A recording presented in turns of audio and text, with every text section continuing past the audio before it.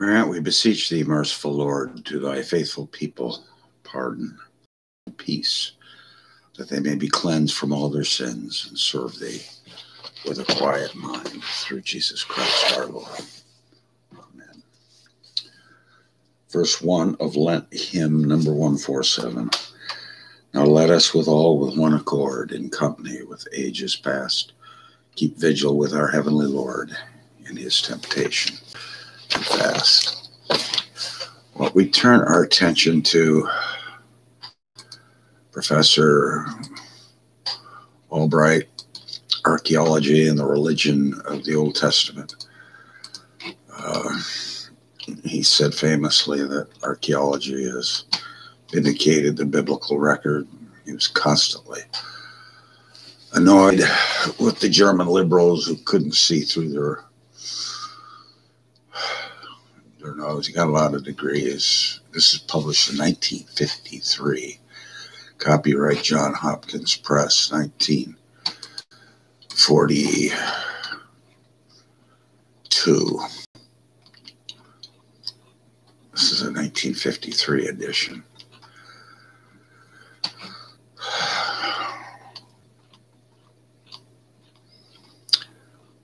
Only 268 pages. It airs lectures of the Colgate, Rochester Divinity School, Rochester, New York.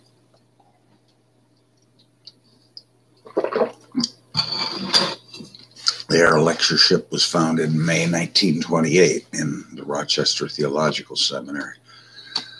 The gift of $25,000 from Mr. and Mrs.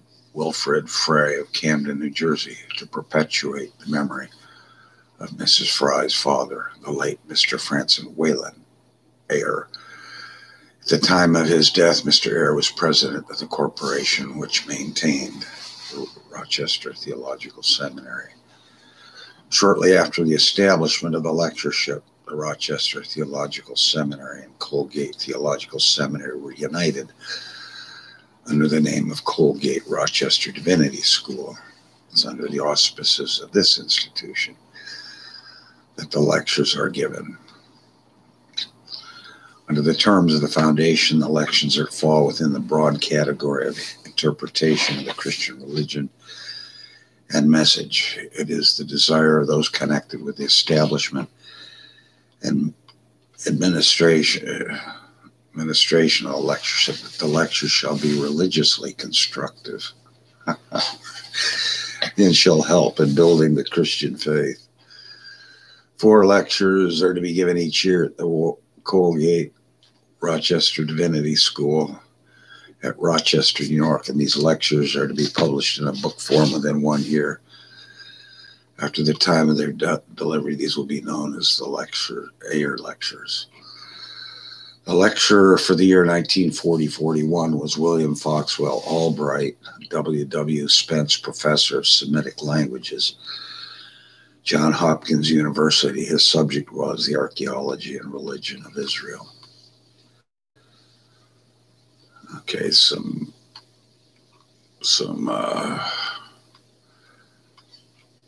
brief preface. The book contains, who wrote this? Everybody. If it's by the author, we'll read it. If it's not, okay, it's by the author, 1942. So we'll read it rather than some guy sticking his nose in. This book contains the substance of Eyre lectures, which I had the honor to deliver at Colgate Rochester Divinity School in April 1941. I've expanded the 4 lectures, which were actually given then by the addition of Chapter 3, as well as including matter not suitable for oral presentation. The addition of copious notes will, it is hoped, make the volume more useful to both students and scholars. It is in no sense a reproduction of my larger book, From the Stone Age to Christianity, in shorter or more popular form. At least 90% of the material in this volume will not be found there at all. Whenever any subject was adequately treated, I refer the reader to it. On the other hand, I've constantly endeavored to complement the treatment of Israelite religion and related matters which was given in that book in order to make the task for the reader as easy as possible. I'm indebted to my friends, Dr. H.M. Orlinsky, Professor O.R. Sellers, and Mr. John Thompson, and others who did some of the editorial work. Dedication to some friends.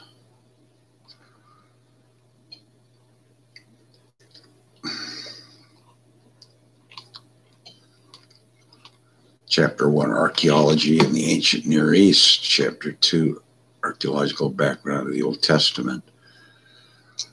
Chapter 3, Archaeology and the Religion of the Canaanites. 4, Archaeology and the Religion of Early Israel. 5, Archaeology and the Religion of Later Israel. And the usual chord, Archaeology in Ancient Near Eastern Mind. The rapidly increasing mass of archaeological data from the ancient Near East has hitherto remained singularly sterile, so far as its effect upon our historical thinking is concerned. Specialists have been far too busy accumulating new facts or interpreting facts already collected to give their time to the task of applying this knowledge to other fields. Where experts in philology have strayed into narrowing pastures, the results have been happy, owing either to the fact that their ventures were premature or to their lack of training in the other disciplines. Occasionally, results have been brilliant, as when Sir Flinders Petrie proposed his illuminating theory of historical cycles of civilization based on his intimate knowledge of Egyptian archaeology, or when Heinrich Schaeffer wrote his epoch-making study of the nature of Egyptian line drawing. However, such instances have been few and far between. Most of the attempts to synthesize the archaeology of the Near East have been made by specialists coming from other fields. Examples are numerous. Edward Meyer, the classical historian, Sir James Fraser, History of Religions, O. Neumeier, the mathematician and astronomer, Max Hilsheimer, the vertebrate zoologist. And these are only a few we could name. However, it is not accidental that these incursions from without hitherto yielded only comparatively restricted insights. Specialists in other fields form their views of synthesis and the professional credos of the basis of the doctrine of their predecessors, supplemented or corrected by new data in their own fields.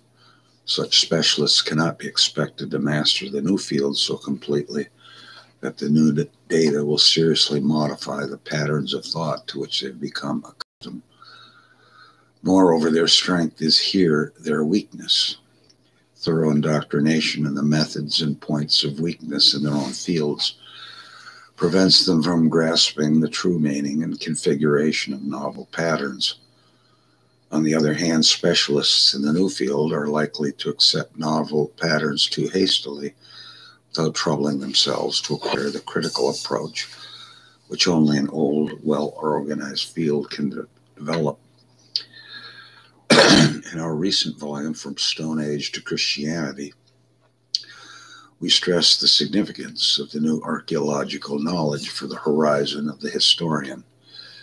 It was easy to show that archaeological history is, in important respects, the most scientific branch of history, since, however fragmentary it may be, its data belongs mainly to the epistemological domain of typical occurrence. That is, they make it possible for the specialist to formulate judgments about recurring facts.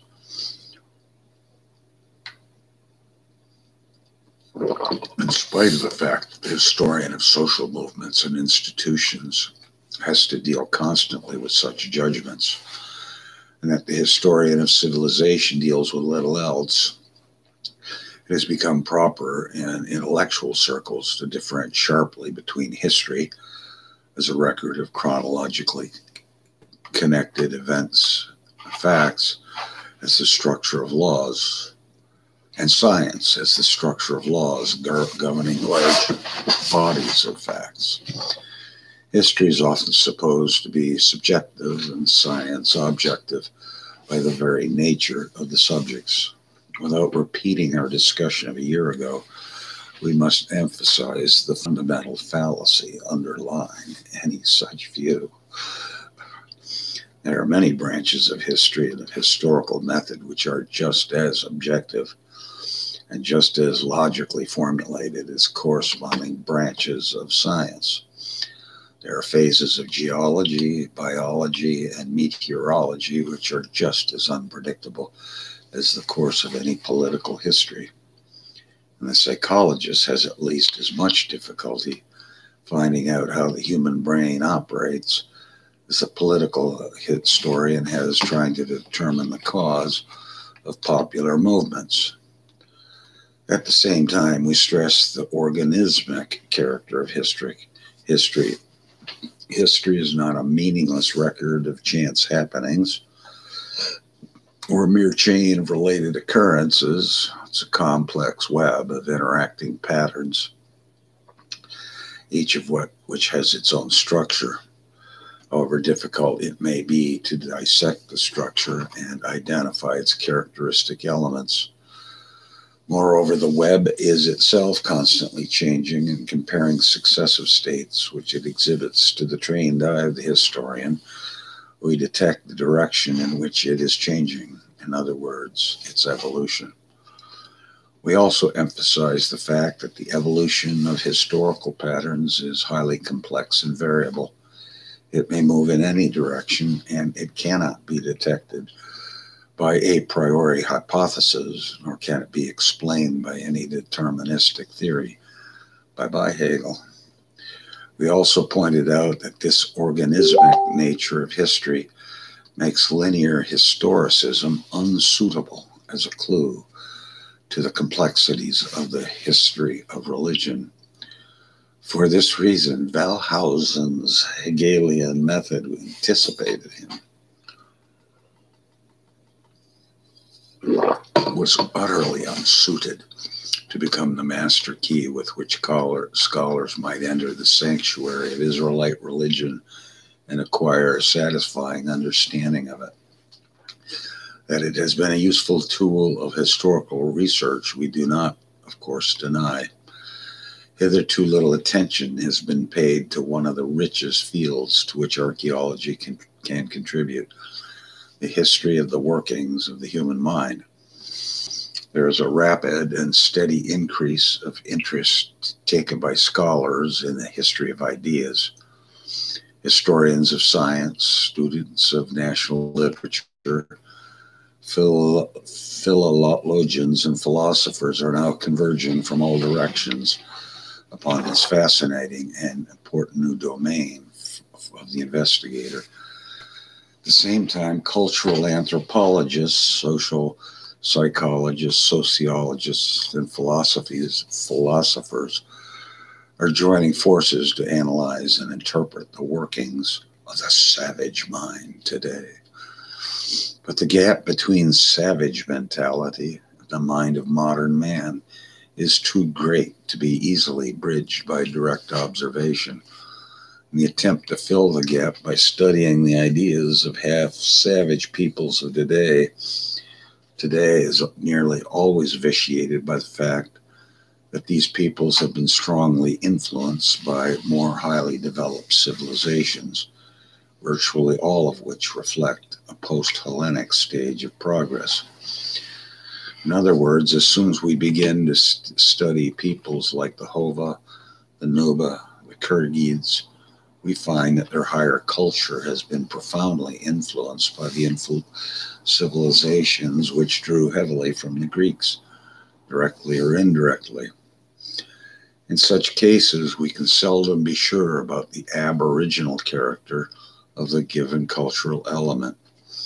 The only way in which we can bridge this gap satisfactorily is by following the evolution of the human mind in the Near East itself. where we can trace it from the earliest times through successive archaeological ages to the flowering of the Greek spirit. Here indeed is an immensely rich, in fact almost virgin, field for research. There's only one drawback to intensive cultivation. The would-be investigator must first undergo an arduous training in archaeology and philology.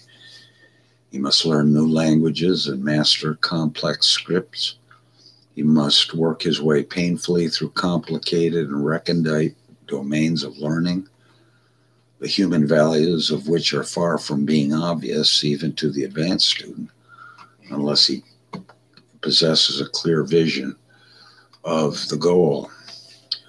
When we substitute history of religion for the closely related history of ideas, it may be easier to recognize this goal. What we have in mind is nothing less than the ultimate reconstruction, as far as possible, of the route which our cultural ancestors traversed in order to reach Judeo-Christian heights of spiritual insight and ethical monotheism. In this book, we are concerned with the religion of the Old Testament, of which the New is only an extension and fulfillment.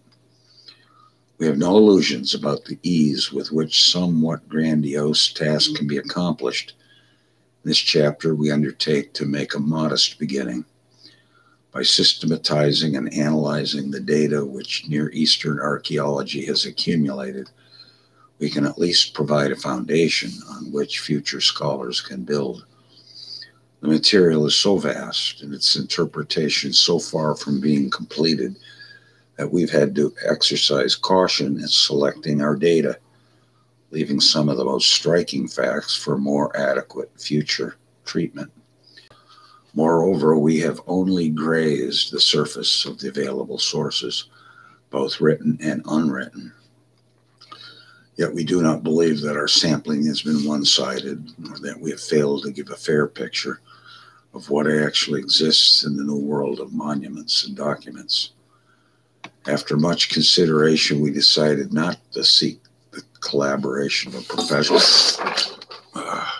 Spilled my coffee.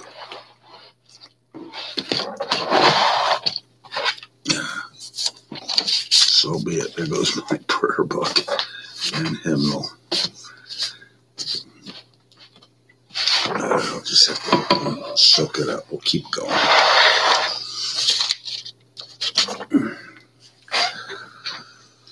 In the first place, our task is primarily historical, not psychological. In the second place, there is no extraordinary divergence between the views of different. I'm going to put a rag over there. There we go. The writer has read extensively in the field of modern psychology during the past 12 years, following an earlier ambition to combine intense study of psychology with the investigation of the life and thought of the ancient Near East. That's fascinating. Omissions are due not to ignorance, but deliberate intention. The professional psychologist will undoubtedly find classifications and definitions from which he will dissent with good reason. However, it must be remembered that all psychological classification and formulation face a period of revolutionary readjustment thanks to unprecedented progress which neurology and experimental psychology are making just now. Accordingly, all such points must remain tentative for the present. Archaeology and man's aesthetic and imaginative faculties. In the three sections which follow, we shall, for convenience, distinguish three categories of mental process and phenomena. Together, these three categories cover most of the activities of the human mind. First, we have the aesthetic and imaginative faculties, which are mainly involved in art, music, and literature. Second come the affective qualities, which are primarily responsible for man's emotional and spiritual life. Third, we may list the conceptual and reasoning powers which make a man a rational animal. It must be emphasized that these categories are not mutually exclusive, but often overlap, and we must stress the fact that two or three of them are generally brought into operation together. Psychologists are now pointing out effectively that mental processes have been analyzed in the past in terms of the results which they achieve, not of their functional relationship as disclosed by factorial and neurological research. As K.S. Lashley states, even today such terms in classical psychology as emotion, perception, imagination, abstraction, or reasoning do not represent functional groupings of a process of like nature, but only classes of such activities as achieve comparable results.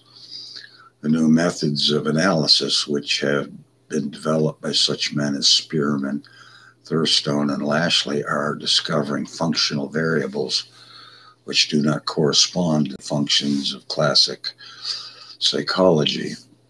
We must, for instance, distinguish between capacity and think in terms of the special relationship of objects. At the same time, the old psychological categories retain their descriptive and classificatory value. To the historian, we can judge human mentality in the past only by its results as exhibited in art, literature, religion, etc. These categories are the only ones he can grasp. His interpretations of psychological phenomena may accordingly be historically significant, even though they require reinterpretation in the functional language of recent psychology. In this section, dealing with the aesthetic and imaginative categories of the human mind, we shall draw on literary documents as well as artistic remains. Even in the most remote ages, which we can control, aesthetic form and imagery played an important role in literature, especially in verse. The urge for artistic expression sometimes appeared simultaneously in art and literature.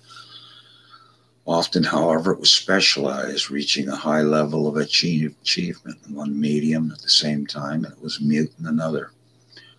Egypt in the Amarna Age, 14th century BC, and Attic Greece in the 5th century may be considered as illustrations of parallel attainment in both graphic art and literature. Even Israel and Homeric Greece afford striking examples of the flowering of literature at a time when graphic art remained on a very low level. We find a time and place in which art flourished, but literature languished is more difficult, since apparent instances may be due to the accidental lack of material. It is likely that the dynasty of Akkad in Mesopotamia provides an example of a high level in art and a low one in literature. But this may be a false impression due to the accidental paucity of poems dating from this dynasty, 2360 to 2180 BC. It is probable that the Pyramid Age in Egypt, 26 to 2300 BC, was wanting in literature, which could be correlated with its remarkable artistic development. But here again, we may be laboring under a false impression. However, it is remarkable that these two periods, which reached unequal artistic heights, should have left so little literature, which was remembered in later times or bears intrinsic evidence belonging to both of them.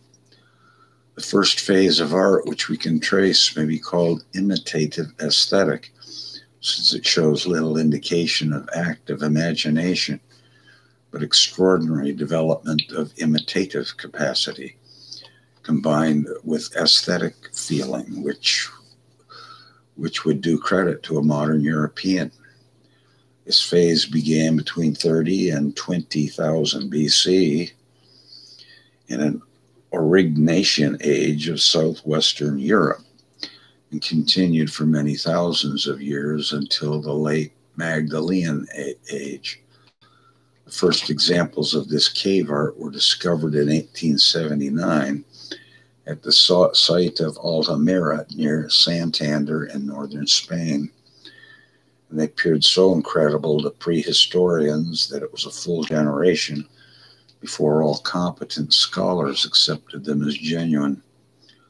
Subsequent finds in southern France, especially in the Dordogne, have added many new caves and countless specimens of Paleolithic art. In the first months of 1941, a cavern near Montignac in Dordogne revealed the finest examples of Aurignacian art yet brought to light.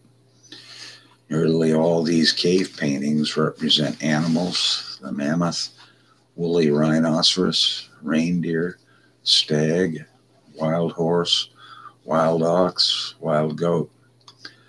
Thanks to a study of the stratification in the caves, it's possible to divine a number of evolutionary phases in technique and treatment, beginning with the Aurignacian and passing through the Solutrean into the Magdalenian. Separate units of each painting are definitely perceptual rather than conceptual, demonstrating an extraordinary ability to reproduce what the artist actually saw. It is very seldom that we find both horns and hooves of a bison turned toward the observer. All the rest of the animal is in profile. However, it must be remembered that the number of objects which belong together in a symbol scene are represented conceptually. It's here that we'll call it to an end. I have to do some damage control here on my hymn book and prayer book. Let us pray. Glory be to the Father, to the Son, to the Holy Ghost, as it was in the beginning, is now, and ever shall be, world without end. Amen. Godspeed.